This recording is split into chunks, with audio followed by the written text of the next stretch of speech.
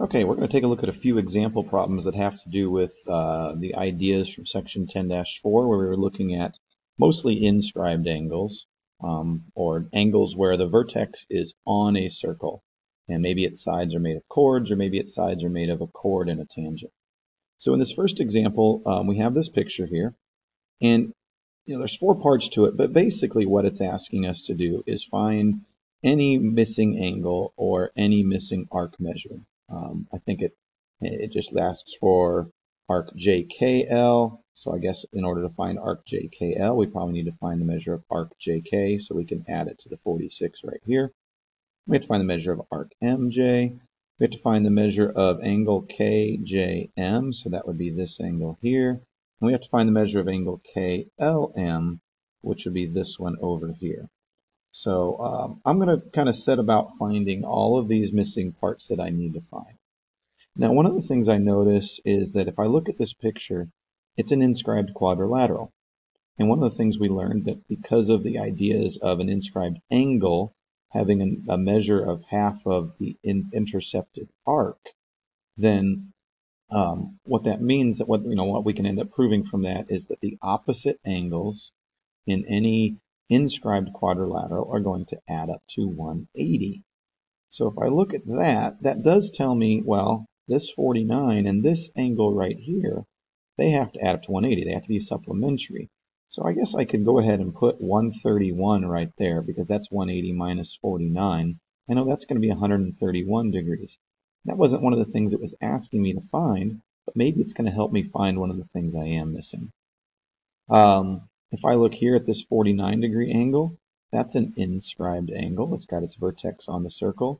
So I know that the arc measure has to be 2 times what that angle is.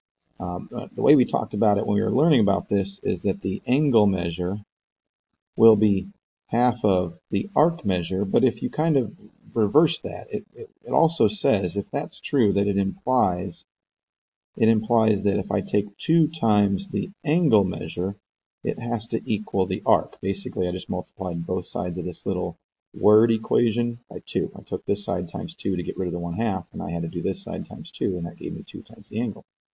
So if I wanted to look at the arc that this angle intercepts, it would be this arc right here. It would be arc JKL, which is the first thing I actually have to find here.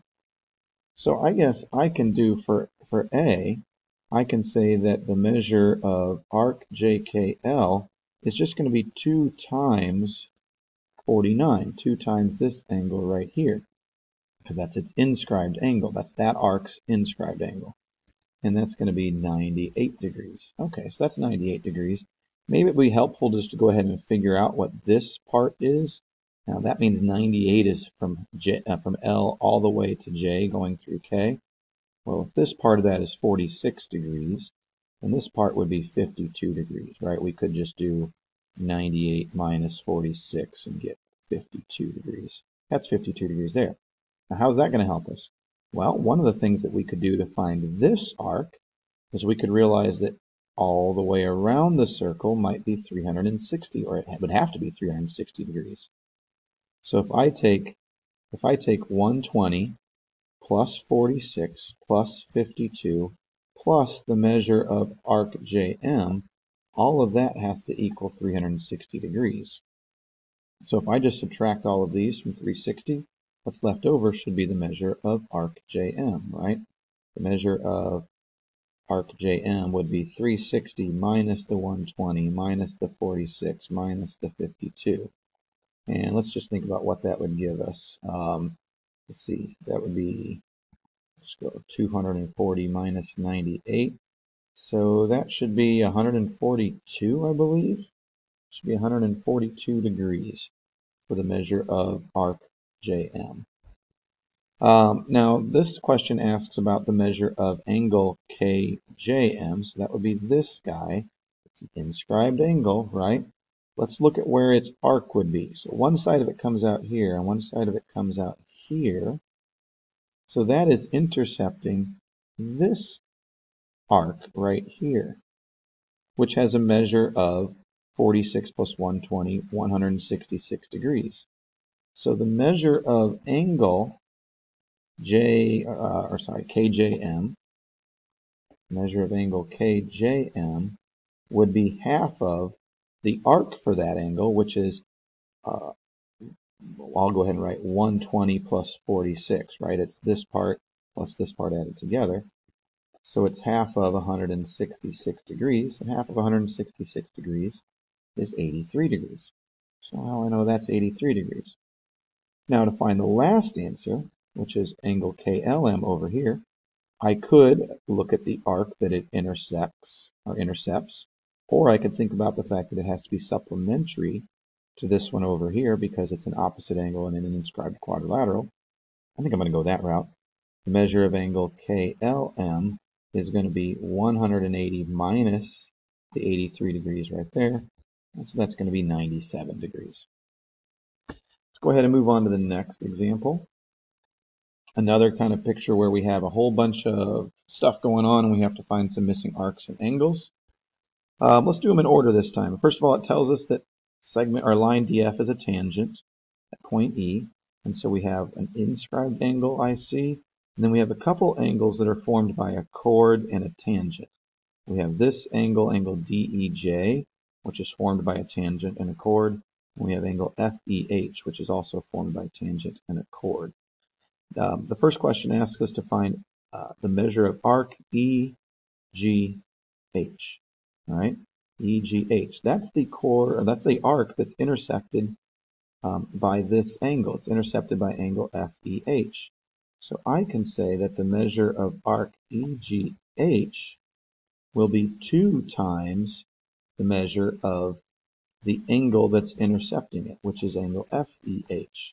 Right? Just using that same idea that I wrote down up here, that an arc's measure will be 2 times the angle's measure when the angle has its vertex on the circle, that is. So that's going to be 2 times 72, which is 144 degrees. Now that I know that, I'm going to write that on the picture, just so I know that that arc is 144 degrees. B says, what's the measure of angle arc EKJ? Now that is intercepted by this angle DEJ, but I don't know what that angle's measure is. But if you look, I do have the measure of the arcs that make up the rest of the circle besides that, right? So the measure of arc EKJ plus the 106 down here, plus the 144 here, all that should be 360 degrees. So if I do a little kind of algebra thinking here, I can just take the 106 and the 144, take those two, subtract them from the 360, and whatever's left over should be my arc EKJ measure. So let's just take a look. 360 minus, let's see if you combine those together, I guess you get 250. So this is like 360 minus 250. So that should be 110 degrees. 110 degrees there. And then the next question asks for the measure of angle HEJ.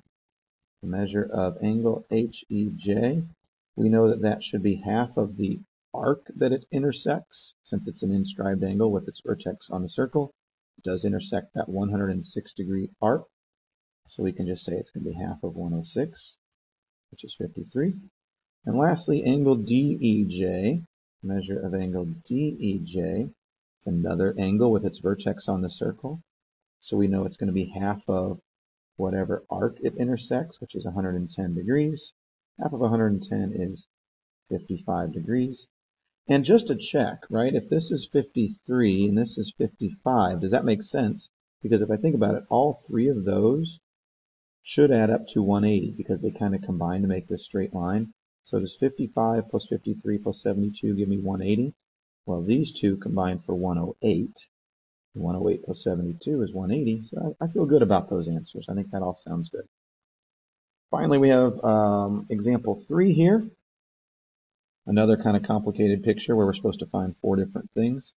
Let's look at the first thing we're asked to find. The measure of angle PRQ. PRQ is this angle right there. Let's just look at the 4 things we're asked to find. Angle PTR would be this angle right there. and then angle RSC, or I'm sorry, RST would be this guy right there. And then finally, angle SRT would be this guy right there. So let's look at what we could use to find any of those things.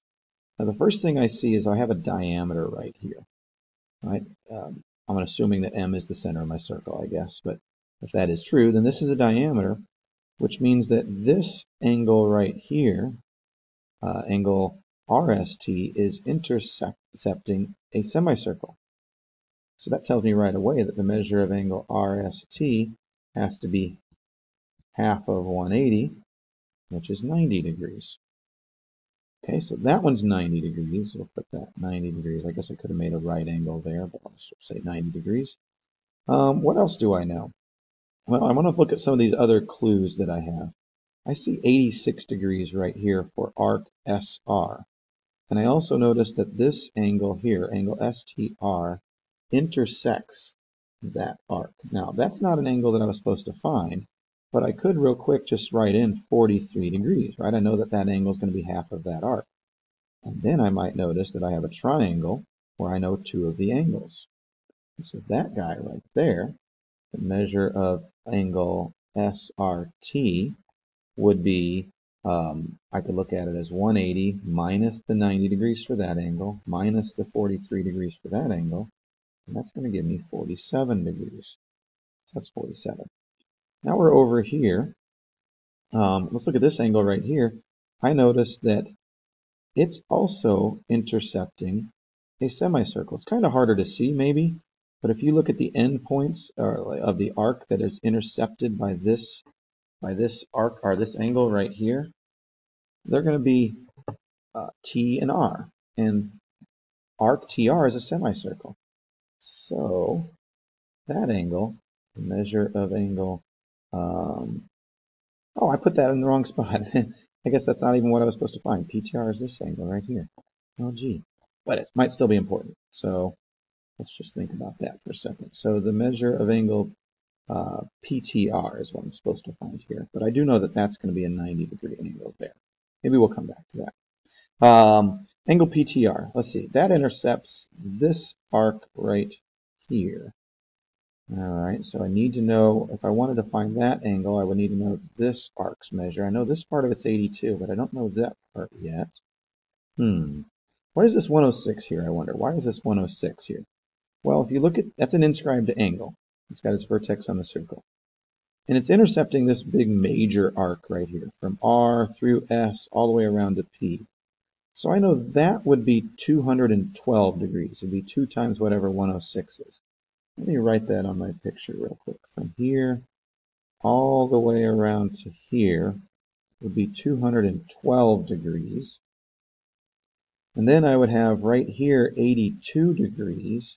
So if I add 212 to 82, that's 292, right? 212 plus 82 is 294 degrees. And that would only leave arc PQ to complete the full circle. So that must be 360 minus 294, which is going to be 66 degrees. And if that's 66 degrees, then this angle right here, the measure of angle PRQ, is going to be half of that, 66 degrees. So that's going to be 33 degrees. Okay, so that's 33 degrees. Let's see, can we find this angle yet? Oh yeah, because now look, we just said it would be half of this arc, right? This arc right here, that goes with this angle. And that arc's measure is 82 plus 66, right? That is 82 plus 66.